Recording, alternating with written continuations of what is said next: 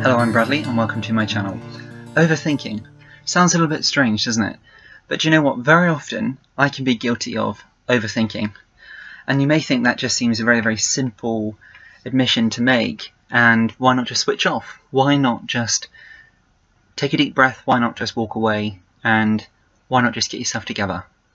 You can often keep telling yourself, why are you doing this? Why can't you just get on with things? Exactly that. Overthinking can often take control and can often leave us feeling really flat, really down, and really questioning things. Does it have to be much? No, it doesn't. It can be the most simplest thought which keeps going around and around your head. And you may think, why is it just not so simple to switch off? Because if you're naturally made, I don't want to say soft-hearted, but I can be quite guilty of taking things to heart a lot. I don't really have a sense of humour. I worry an awful lot. I worry about the smallest of things. But then I am a very tenacious, a very hard-working, devoted person to everything I undertake. Now you may think, why am I doing this? Why am I talking about overthinking? At my channel, I came to YouTube, hopefully you would know from watching my channel, but I came to YouTube as a virtual journal, so the good and bad of the bumpy road of life. And very often acknowledging this, my channel as in my virtual journal, helps me look back on things, helps me feel positive, and just sometimes getting it out there. If I don't want to share something, then I will share it with my channel. And that seems strange, doesn't it? But then you don't actually see who you're sharing it with. So in a way, that helps. That's a small coping mechanism for me. But recently, I have started a new job, and I'm absolutely thrilled with it. But of course, we're in the middle of a really difficult time with the coronavirus pandemic, and we hear such awful stories all the time of all these amazing people who have lost their lives. And in a way, you cannot help but whatever good is going on with your life, when we hear things like this, it just makes you think. And it's just strange, because at the moment we see no closure sort of coming anytime soon. Everything is affected. You can't do what you want, and of course that's for safety. We have to listen to the government's measures, and we have to follow these to stay safe and to look after ourselves and our loved ones, and of course to look after our NHS. We're told that over and over again, and I can appreciate that. But my goodness, recently, I would say about the last week, how my mind has felt with just overthinking things.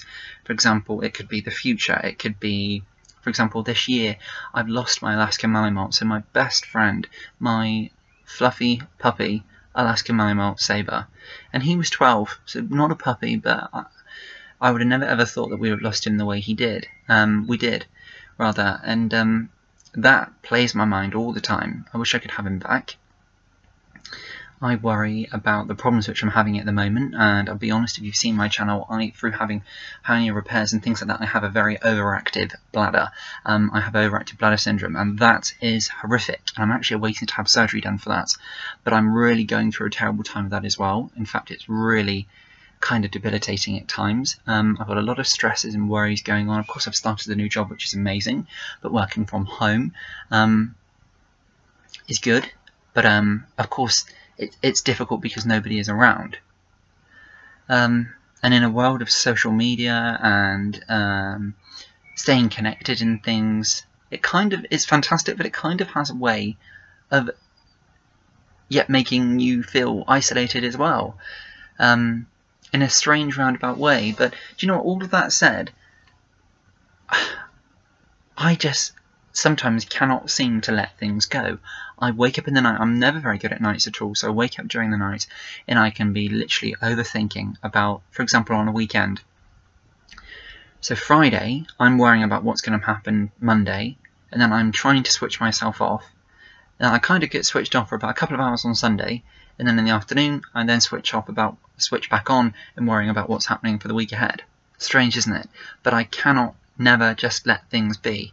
And this can be for a whole host of reasons. For example, my grandmother, I'm not able to see her at the moment. My nan, who I'm very close to, because where she stays, and she's looked after because she has Alzheimer's.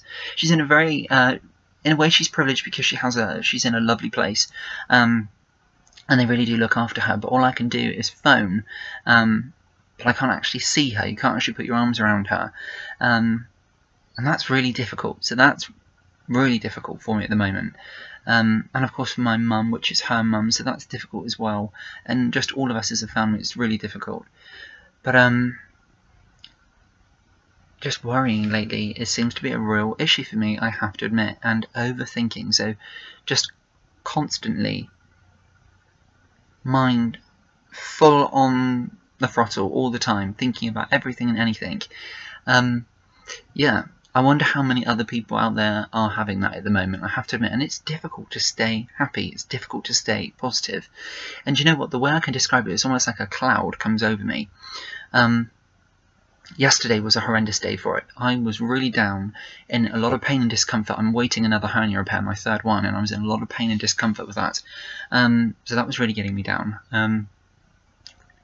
But yeah, having sort of real awful sort of times of everything feeling quite low, quite down, worrying about the future, worrying about when everything's going to come back together, worrying about, am I going to get my career on track with this new job? Is it going to be everything?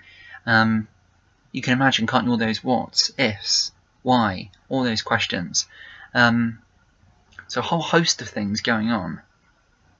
But you know, as I'm talking, it kind of almost, only ever so slightly, makes me feel a little bit more lighter. Do you know what, one of my coping mechanisms when I get into this type of mode is I go for a walk. I go for a walk, usually on my own, only for a short walk, unfortunately because I place my side up, but literally just trying to take note of the things outside of what's going on in your own head. And sometimes it's really difficult to switch off from what's going on in your mind, and it can be literally worrying about the smallest of things to the very, very largest of things. And another thing which is really, really good is mindfulness. And that is really difficult in itself to master. But I tried this once, and this is going back some years now, when I took my Sabre, my Alaska Malamute, out in the garden very late at night for his last trip. And when we were out there, the moon was shining. It was an absolutely perfectly clear moon with all stars. And I can remember him using the bathroom up in the garden and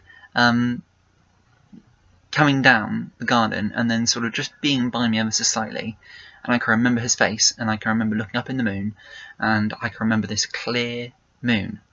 So that's my mindfulness image, and my easiest way of describing mindfulness is taking a moment outside of everything that's going on, concentrating on an image in your head.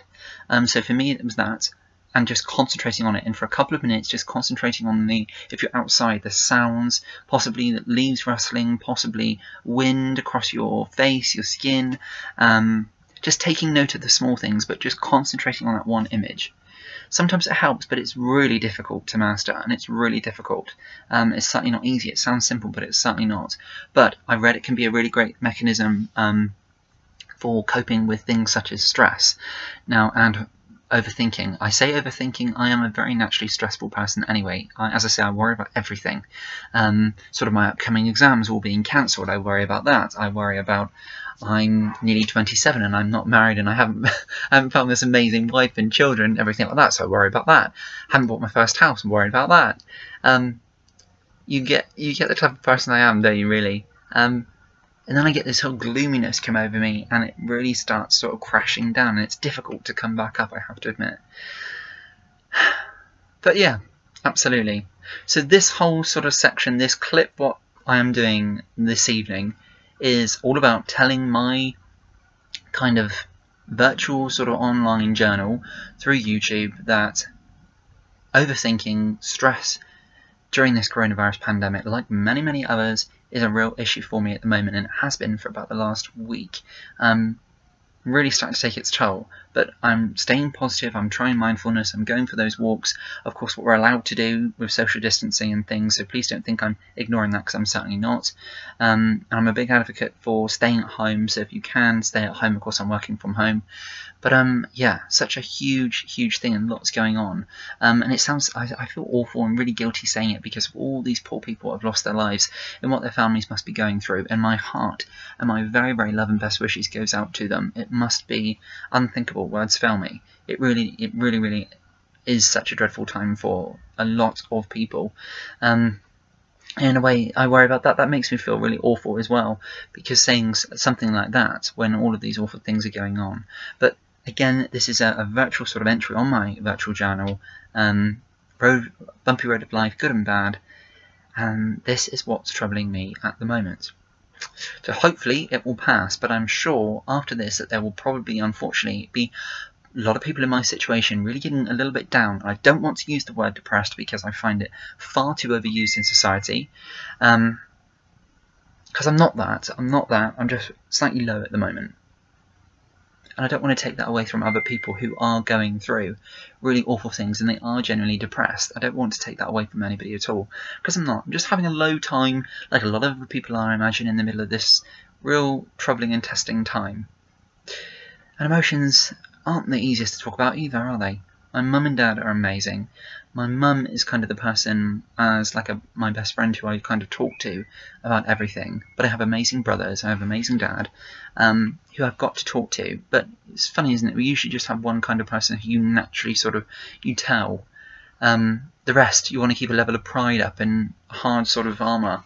That's like me anyway. But yeah, it's my nan and my mum who I kind of talk to. And my twin, I have to admit. But yeah, you may think that's strange even though my nan has dementia, but she does have a way still of understanding. And yeah, I miss her absolutely loads, and can't wait to see her. Okay, so there's me trying to be positive. Like I'm sure a lot of people are feeling this way at the moment, but we just have to keep going, we have to keep staying together, keep strong, stay safe. And do you know what? I do feel a bit lighter talking about this on my channel, and that's why I wanted to do this, talking about overthinking, sort of stress. But yeah, so thank you very much for watching my clip. And until next time, we will see you then. Bye bye now.